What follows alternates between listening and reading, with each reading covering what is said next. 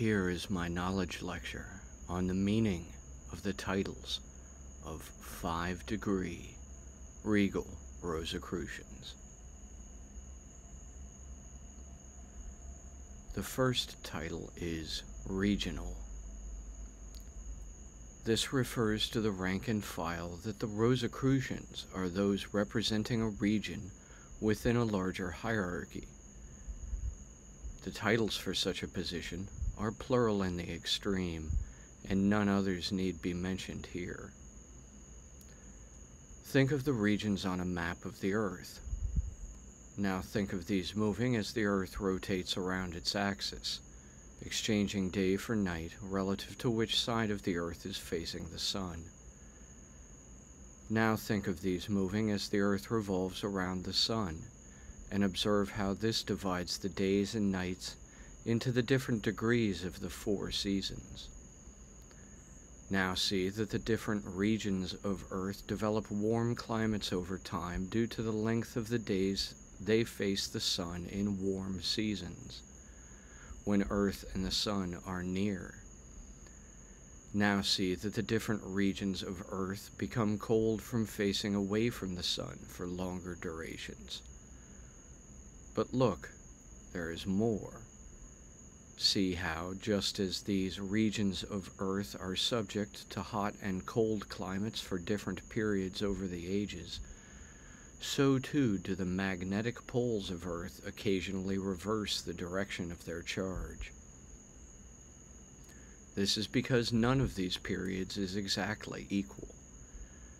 None of the orbits are regular, all are oblate or elliptical, obliquely angled to one another.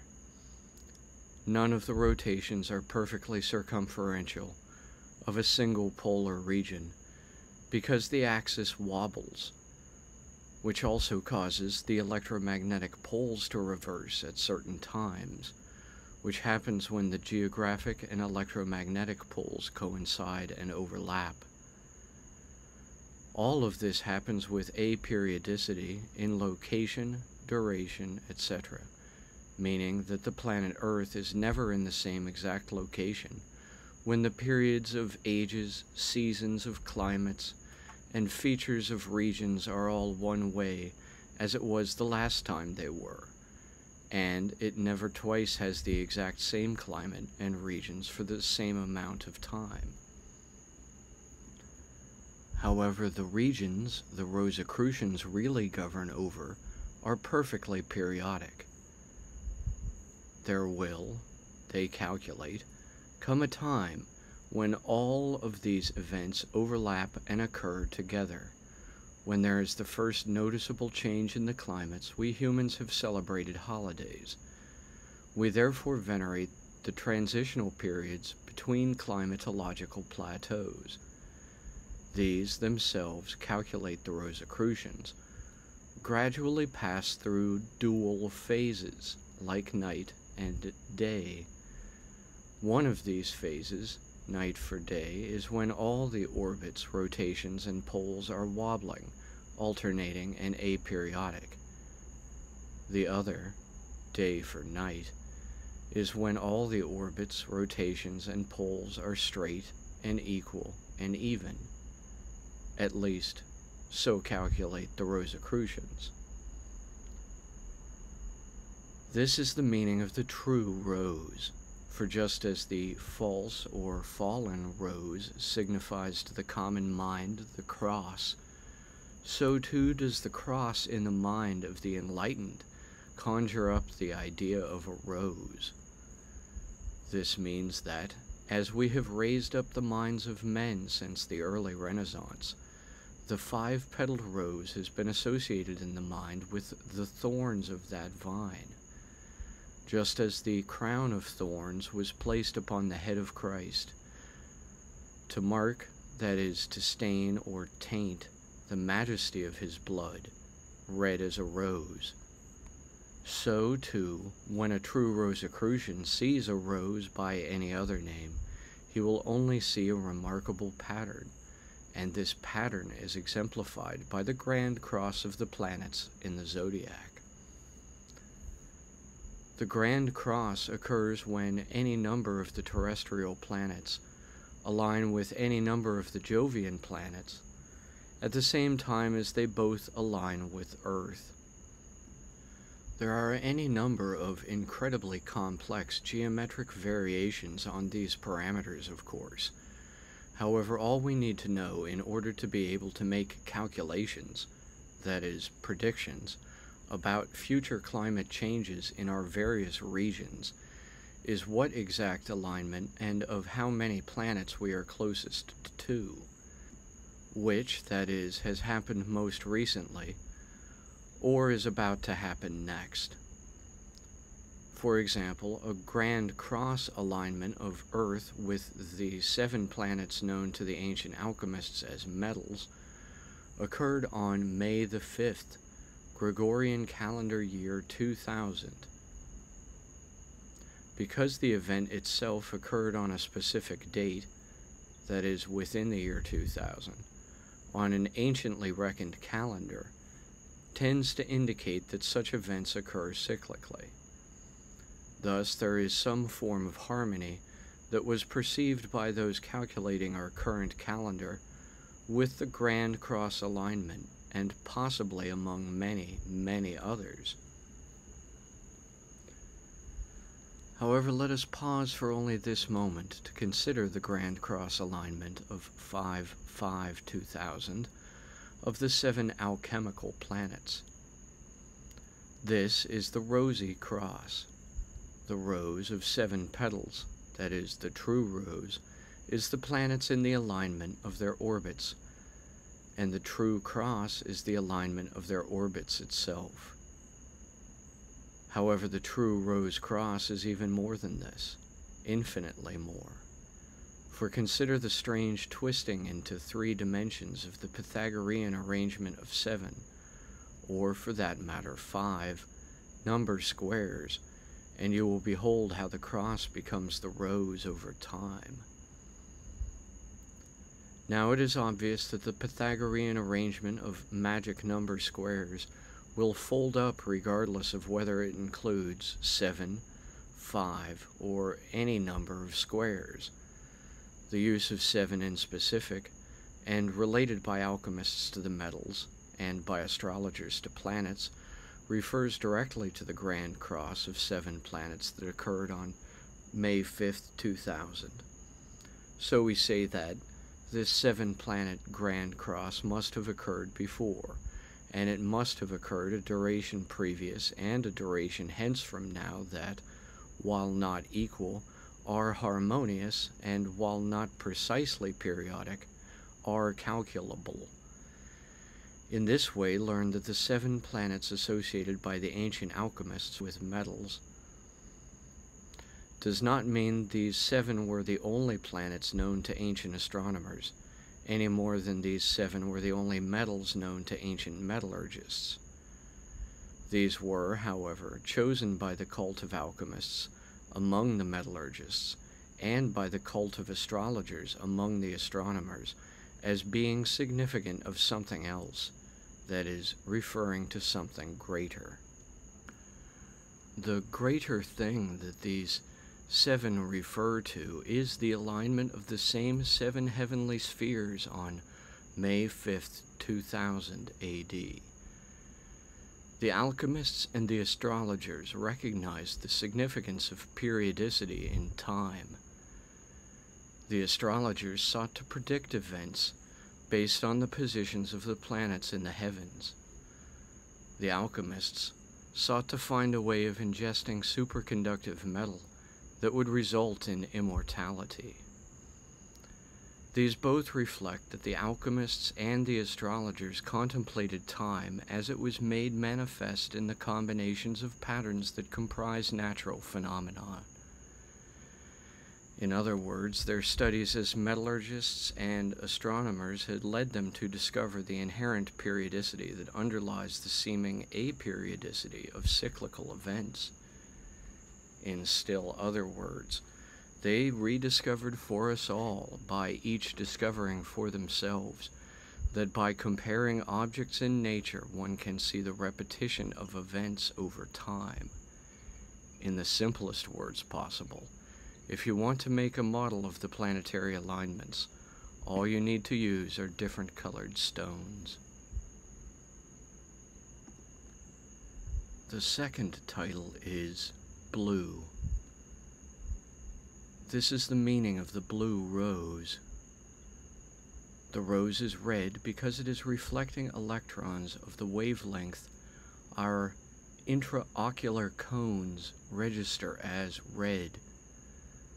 The red shift of the galaxies is a similar effect, and it is how we know that space-time is expanding as all the visible galaxies in the universe appear to be moving away from us and one another, thus portraying a red shift to their spectral emissions, as the wavelengths are elongated due to the Doppler effect on rays of photon radiation.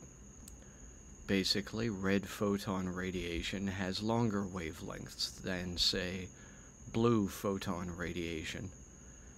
Now, in the same way that different stars appear different colors as they age through and around the main sequence, because of the content of their gas vacuumed in and ignited by the star's initial nova, so too do galaxies appear red-shifted, not because space-time in between galaxies is increasing. It is that the space-time interior to the galaxies is decreasing. All formed galaxies have black holes in them. Spiral galaxies have one at the center. These black holes are vacuuming in space-time within the galaxies towards their center. However, the depth of a black hole is thought to be capable of tunneling to nearly the beginning of space-time, when the forces split following the Big Bang. Therefore, when we look through our telescopes into the deep field of the filaments, walls, and voids of our local universe, galaxies appear red-shifted, because the galaxies are being consumed into themselves. This causes the optical illusion of the space between them increasing. So it is too with the rose. It absorbs every color of the spectral wavelengths of photon light, however red it reflects. This means that the rose is literally the opposite color of the light that is bouncing off it. It is, in essence, every color other than the one it appears to be. However, to depict a rose of every color other than red by mixing pigments is impossible. Therefore, we say, in essence, because we mean electromagnetically, and by electromagnetically we mean by making use of photon light. Therefore, to depict a rose of every color other than red, we use the shorthand of a blue rose, because blue is the exact inversion of red on the color spectrum. The reason for wanting to depict a blue rose is to see the false or fallen rose as it truly is. Why is blood red? It is because of the pigmentation hues of our platelet cells inside our plasma. However, were we to see this color as it truly is, it would be blue. This is the way it appears through our semi-translucent epidermis, while it still flows inside the capillaries, veins, and arteries beneath. The vein beneath the skin looks blue. This is because no light is reaching the blood directly. Therefore, it is reflecting the opposite color wavelength of photon radiation than if it were exposed to light. It is like seeing a silhouette through paper. The paper is white, and the light is white, but the shadow is black. This is because the light can slightly permeate the paper, but it cannot pass through the object casting the shadow. This is why the paper is white with light, but the object behind it is dark. It is dark because it has mass. In the same way, blood inside the vein looks the opposite color as it does outside the vein. Some would say that the blood of anemics and other rarities of blood type comprise the blue blood de facto royal families of the super wealthy among the power elites. This, of course, is not true, for we see one generation thrust up by no greater factors than dumb luck, only for their third or fifth or even seventh generation to lose this fortune to chance fate. We would not see otherwise random occurrences such as these were the randomly wealthy by blood descended exclusively from, say, ancient pharaohs of Egypt, ancient Roman emperors, etc. Those who subscribe to this form of pseudoscience trace the lineage of the blue bloods back to the Rh negative plasma that lacks the gene of the rhesus monkey. Rhesus monkeys are from Indonesia and have been found at one time or another across Oceania, from Australia to New Zealand to the Indian subcontinent. Most of humanity, eugenicists claim, descended from rhesus monkeys. The blue bloods, however, they claim, are a rare strand of human that did not evolve from the rhesus monkey. However, when asked to back these very scientific-sounding claims up using further scientific evidence, the eugenicists cannot, and so resort to vague quotes from early Hebrew scripture. Instead, the scientific fact of the Rh-negative blue bloods is that they do possess the potential genetic combination recognized as the rhesus monkey gene. However, it is scrambled up in unused junk DNA and has not been activated by the RNA enzyme cellular replication process.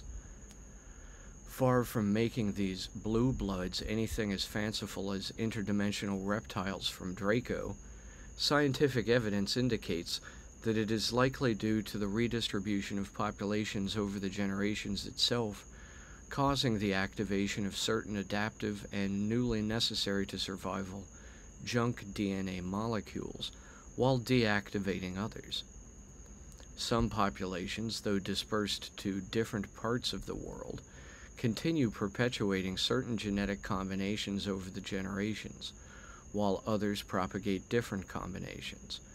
Gradually, some genetic differences break down as these populations intermingle, while others strengthen. This is the joyous genetic dance called, so crudely, survival of the fittest. The third title is Icosahedron. The Icosahedron was associated with the force of air by the Greek philosophers. This is why Plato, author of the Socratic dialogues, called the pre-Socratics sophists, because while they considered pure philosophy tautological solipsism on the element's ephemeral characteristics, Plato's avatar Socrates described these traits by attributing them to the 5 regular solids. This philosophy of idealizing the regular mathematical constructs in our dimension over the more ephemeral traits of natural forces in themselves is itself all too egocentric to be questioned, although, as always, great pride reveals a fatal flaw. If examined, the original attributes of the 4 terrestrial elements, plus spirit, representing the force of gravityless tachyonic light, have an esoteric attribution. According to more recent research, however, this arrangement is a carefully coded message. It is decoded by rearranging the attributions of forces and shapes by creating 2 columns, one of the 5 solids and one of the 5 elements, and then going down one line and up the other. For example, the force of air was associated by the Greek philosophers with the Icosahedron. The force of air is listed as occurring 3rd by the classical and traditional order of elements, evenly on the 2-column list with the Icosahedron, if written by the Greek correspondence values.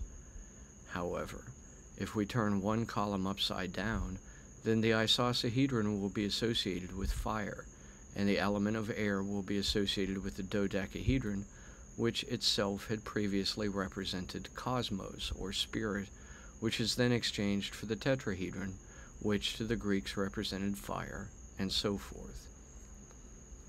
And so, the Rosicrucian Icosahedron is associated with the element of fire, however, and not with the Greek element of air. Also, just as the Platonic solids were held as ideal above the elements, and were yet misattributed, so too do the Platonic solids rightly describe the terrestrial elemental traits, such as the dodecahedron representing the zodiac, the tetrahedron representing flame, cube, earth, etc. However, the Platonic solids themselves are inferior to the universal elemental forces, the strong and weak nuclear, electromagnetic forces, and the force of gravity. Therefore, the Platonic solid of the Icosahedron here describes the higher fire and the lower air. However, we Rosicrucians invert these attributes for the Icosahedron a second time, such that it represents terrestrial flame and universal air, that is, the electromagnetic force. We do this in order to remember that, to describe the higher element of fire, the universal weak nuclear force, we use the Platonic solid the Greeks attributed to air, and that we use the same Platonic solid to describe the higher element of air, the electromagnetic force, as we use to describe the lower element of the flame. Remember that both of fire and air each have three components. Fires are the fuel, the flame, and the smoke. The airs are clear, clouds, and storm. Fire's fuel is air, and so fire draws air in towards it. It creates a funnel of radiative heat upwards, defying Earth's gravity. Air's fuel is water, and air draws water in towards it. It creates a vacuum of carbonized smoke or ionized mist that condensates water vapor. All the terrestrial elements have three components. The higher elements are simply the four universal forces. The fourth title is electromagnetism. EM refers to the electromagnetic force, that is, the force that carries the visible color spectrum. Of course, we know there are more colors of radiative photon wavelengths than we can see. However, when we look directly at these phantom colors, they only appear to us as infrared and ultraviolet. This is another reason the distant galaxies look red-shifted, because the gaseous chemical components of all the stars are comprised of substances that do not reflect colors that appear in the visible color spectrum, but only show up using radio wave, X-ray, or even gamma wave spectral analysis. These colors, like the chemical contents of the gases giving them off, appear in a quantitatively different set of characteristics for our physical environment than we have got words to describe or even eyes to see, let alone the imagination to catalog. In the same way that stellar gases can be super dense or airy, the colors they emanate are photon rays whose wavelengths are so long or so short, or that move so fast or so slowly, that we do not refer to them as photons anymore. We call the vibrations that occur on this level electromagnetic radiation, and we call photons electromagnetic radiation. However, to indicate that photons are only a part contained within the full electromagnetic spectrum. Below ultraviolet, or very slow-moving, long-wavelength photon radiation, lie the radio wave frequencies. Below the radio wave frequencies, which can carry pulsed sequences or encoded messages that can be amplified and made audible to the human ear, are X-rays that can penetrate soft tissue but leave a shadow of bone matter on a certain kind of X-ray sensitive film. Below X-rays are gamma rays, and these occur in random bursts throughout the galaxy, as well as throughout intergalactic space. Using a certain type of spectroscopy telescope, we can record the distant emissions of these gamma ray bursts. However, we have not yet, to my knowledge at the time of this writing, recorded an actual gamma ray burst as it was occurring. This is because, as I said, they pop into and out of existence seemingly at random throughout our galaxy and throughout deep space, never appearing in the same place twice. All of this comprises the EM spectrum inferior to photon radiation, which is believed to be the fastest speed of radiation possible, given the limited self-correcting and auto-correlated laws of universal physics.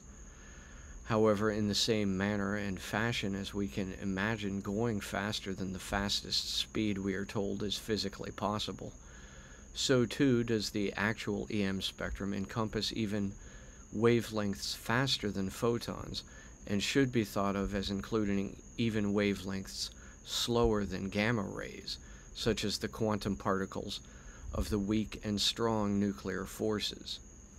In fact, there is as much more beyond the known number of elemental forces that we see. Spirit begins, splits or halves, and ends the elemental tetragrammaton in the form of the three mothers, Aleph, supernal air, Mem, supernal water, and Shin, supernal fire, each duly replaced by one of the three fathers, Yod, mercury, He, salt, and Vav, sulfur.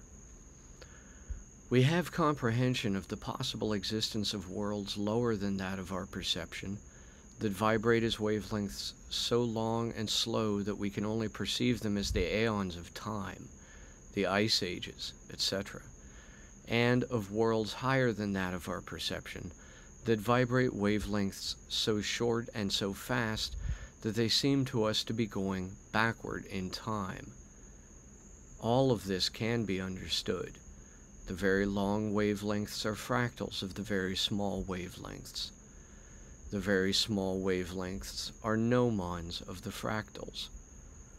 A gnomon is a living or self-replicating pattern. A fractal is a dead or self-terminating pattern. Gnomons appear as dark space in fractals. For example, the Mandelbrot set, as a gnomon, appears at very small resolution of the Julius set, a Fibonacci spiral. However, the Julius set does not appear as a dark space pattern smaller than or within the Mandelbrot set. This is the difference between a fractal and a gnomon. It is also the difference between something moving one direction, say up for forward, in time, and something moving the opposite direction, say down for backwards in time. A very long, slow wavelength constitutes our forward time flow. Very fast microwaves comprise quantum moving opposite this direction in time. The forward flow we call uppercase G for massive gravity. The backward flow we call lowercase g for subatomic gravity. But the macrocosmic G is the same as the microcosmic G, and already this Hermes thrice blessed is nothing. It has been known to we Rosicrucians for quite some time, all these things. We have known about all this for long enough to enshroud it in 10 million meanings. But I tell you, as much as I have revealed here, so much more shall be revealed in the higher levels. This lesson teaches us not to forget that the term EM for the spectrum is as arbitrary as calling the sum of all matter energy only the nuclear forces or the gravitational force alone. It has these four features in each universe equal to or lesser than our own, however in each combination in different ratios, as each of our own universes, baby universes, that collectively comprise the multiverse encapsulating around our own universe, are formed from matter swallowed into the black holes at the centers of spiral galaxies. However, in any universe greater than our own, there would be more than four forces. This is because, just as time, as a single direction, is added to the three-dimensional directions of local space, so too is there a dimension for the inversion or the opposite direction of time, and so too is there a holographic motion of involution in every part, and thus overall throughout the whole.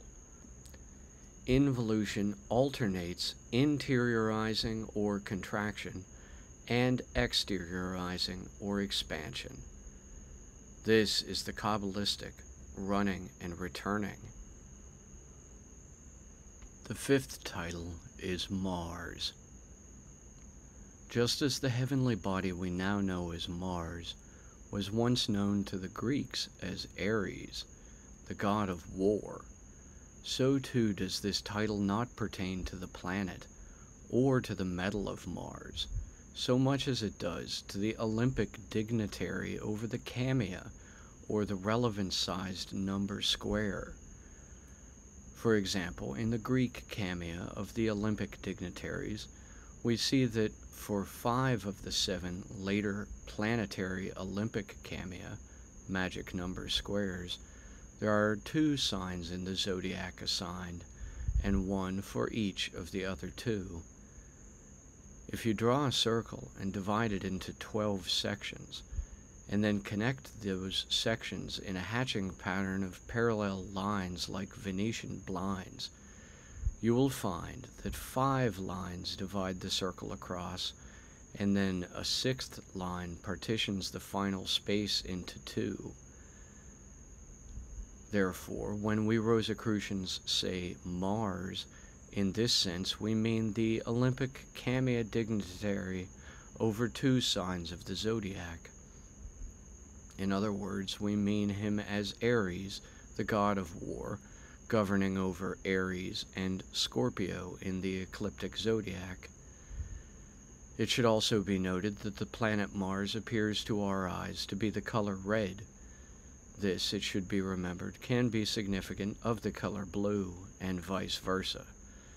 Therefore, Mars, though the god of war, can also be associated with the rose, which in turn represents the grand cross alignment of Mars with the other Olympic dignitaries in the heavenly spheres.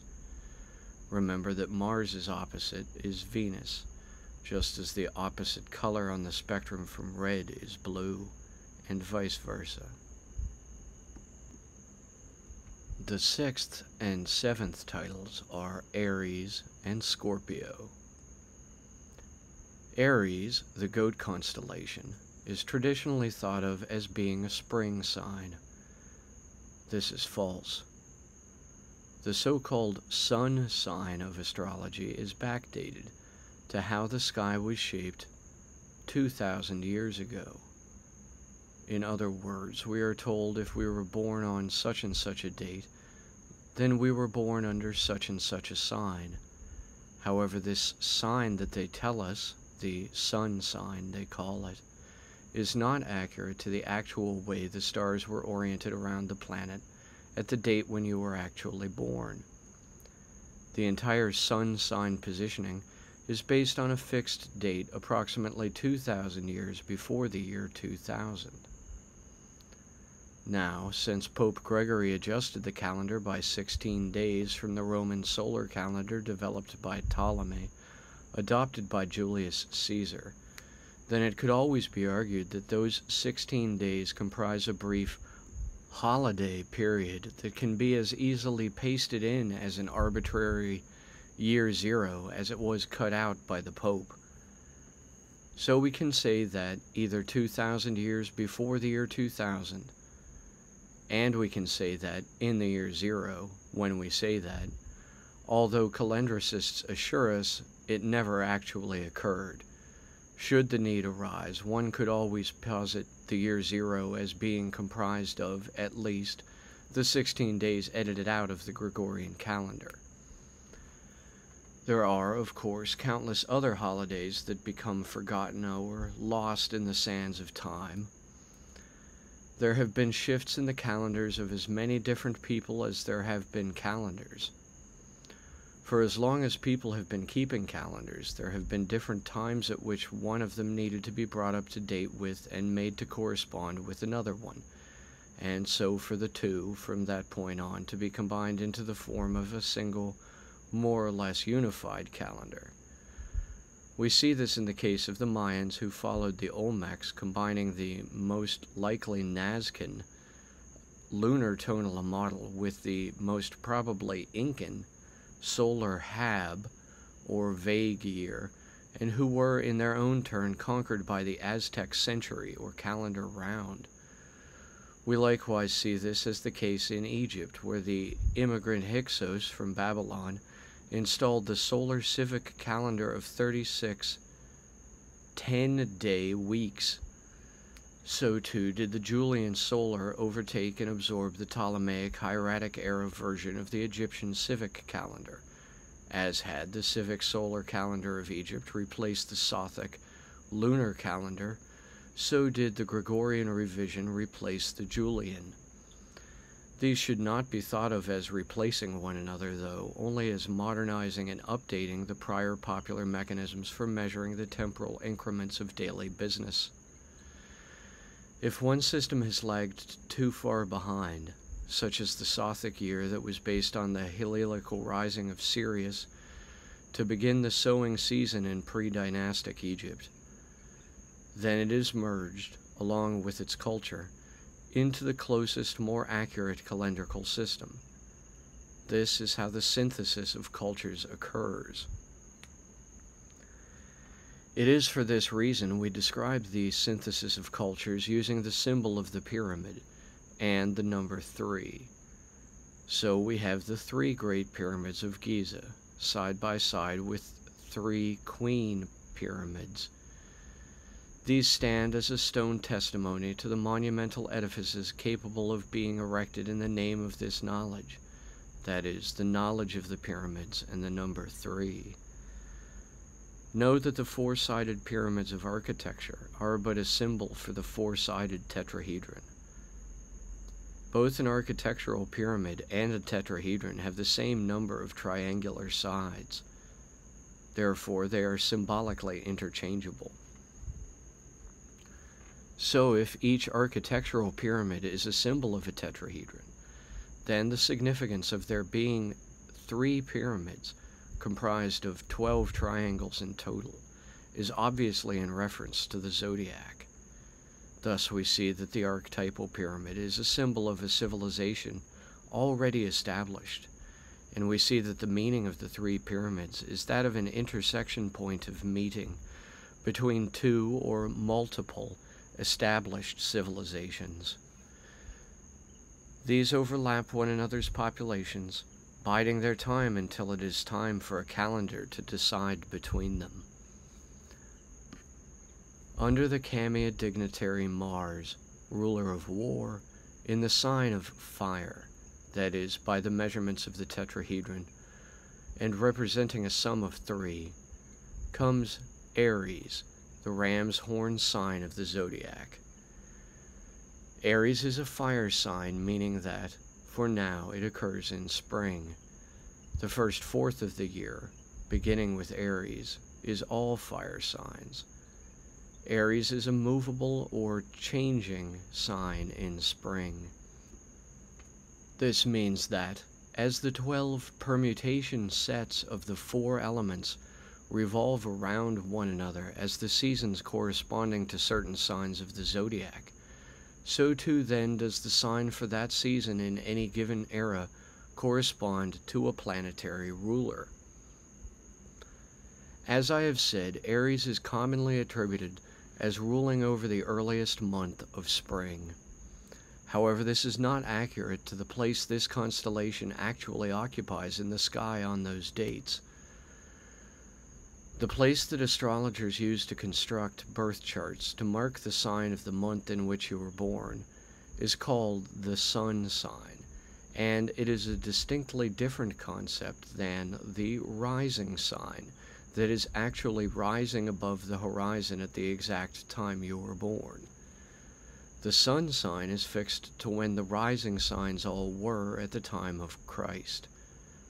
For example, we say that Aries is the sun sign of the first month of spring. This does not mean that Aries is rising in the first month of spring anymore. The rising sign differs from the sun sign now by 1 full month. Now Aries rises in the second month of spring.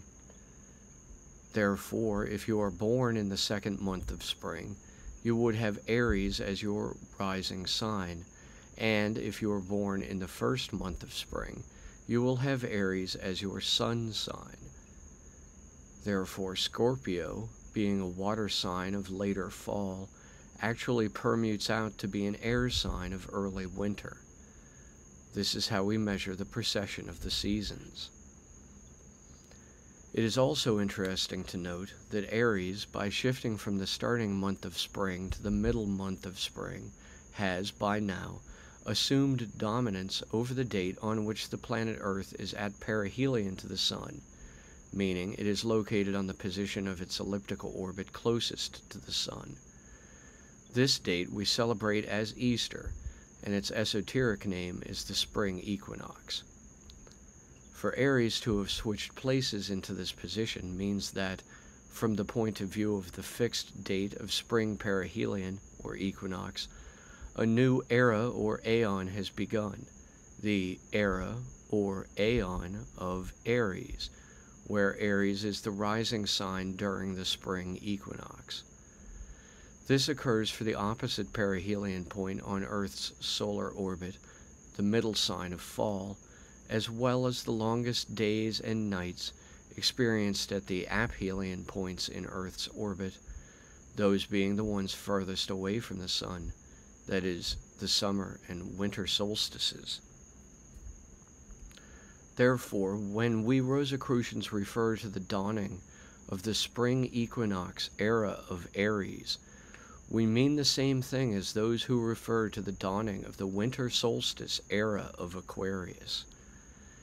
The only difference is that they are celebrating the false dawn of the sun sign of Aquarius, changing to the solstice dates of winter, while we are referring to the true dawn of the rising sign of Aries, changing to the spring equinox date. So, in other words, the age of Aquarius is our exoteric way of saying age of Aries in esoteric wisdom. All this may seem confusing at first, but it will become clear over time. Remember that for the rising sign, the era to follow the one we are in now will be winter equinox Scorpio. There is much more here that can be said about the changing of the eons. We have plenty of time to learn of this phenomenon and about its effects on nature. Also, I am available for questions. The 8th title is Neschemah. Neschemah is an old Hebrew word that denoted to the minds of the Jews up until the Babylonian captivity the same idea that the English word spirit denotes to us now. The Neschemah could be the individual spirit, expressed as one's charisma, or the spirit of a town or place that similarly expressed its general character. The spirit of a place was usually represented by one of its indigenous fauna of animals, and the spirit of a town was usually expressed as an idol of the spirit animal placed on the hearth in the center of each citizen's home. Although they do not recognize it as such, many people still practice the worship of animal idols in the form of worship of indigenous species of fauna. To the Hebrews following the conversion of Abraham in the desert, when he was prepared to sacrifice his sons to his Elohim for blessing him with the tables of Ram, the records of history, the Neschemah, as the spirit of the individual, has been considered sacred, while the spirit of the animal, the place, or the town has been considered profane. This differentiation of the interior spirit from the exterior spirits has caused an interesting and probably unforeseen difficulty in explaining that the spirit is all around us and within us both. and that, although each of us has our own individual soul, there is only one spirit for the entire universe. We, as Rosicrucians, recognize the universal spirit as the idealized pattern of periodicity that occurs in between all the aperiodic patterns in our universe.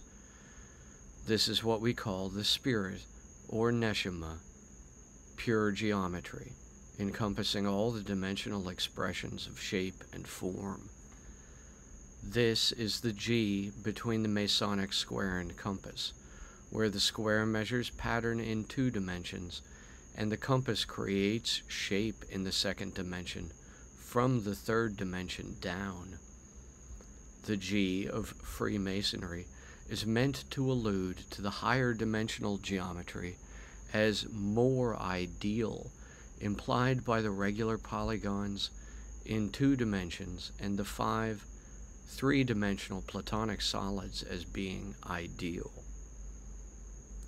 Therefore, we associate the G of geometry with the spirit, or Neschemah, of the universe. Geometry makes measurements on 1 dimension from the next dimension above.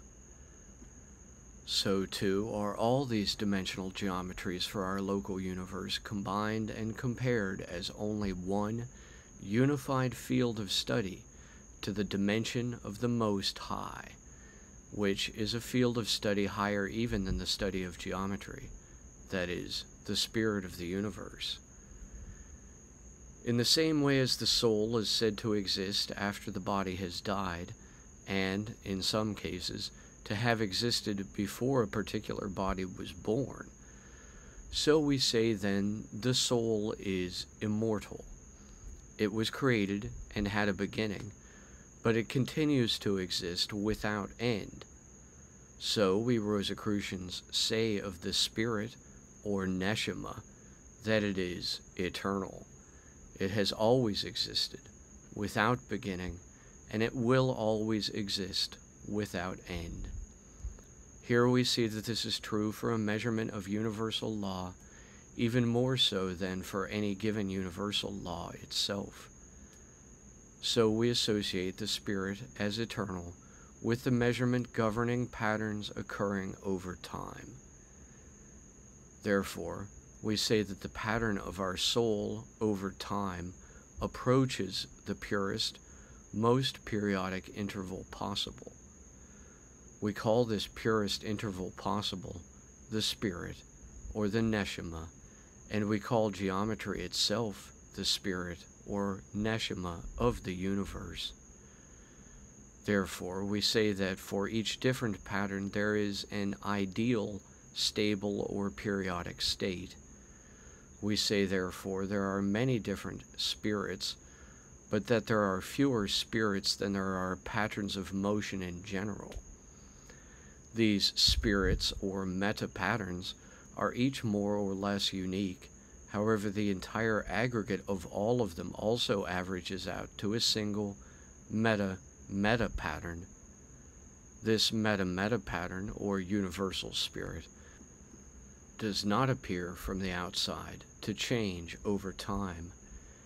It contains all the motions of the universe, but its exterior surface is far beyond the local material universe. The meta-pattern of all forms is a spiral. The meta-pattern of all spirals is a torus. Thus we say there is the eternal Neschemah below, and there is the eternal Neschemah above, meaning there is the spiral spirit of each, and there is the torus spirit of all, but that both these forms, as pure geometrical patterns, surpass the limits of the material local universe. Therefore, we Rosicrucians call the torus the spirit above, and the spiral the spirit below. We call the spiral in the torus the spirit of man, and we call the representation of the spiral in the torus phi over pi, the spirit of the universe, or the body of God, the Kab-Allah, or the Kabbalah. Just as the spirit, or Neschemah, of man is the spiral in the torus made manifest and real in the material universe, so too is the geometry of phi over pi, the body of God, idealized as pure geometry in the higher dimensions beyond time. The spirit of man kneels before the body of God, and so too does the body of God rise up into a higher spirit to serve man, his most beloved creature. This concludes the knowledge lecture of the titles of 5-degree Regal Rosicrucian.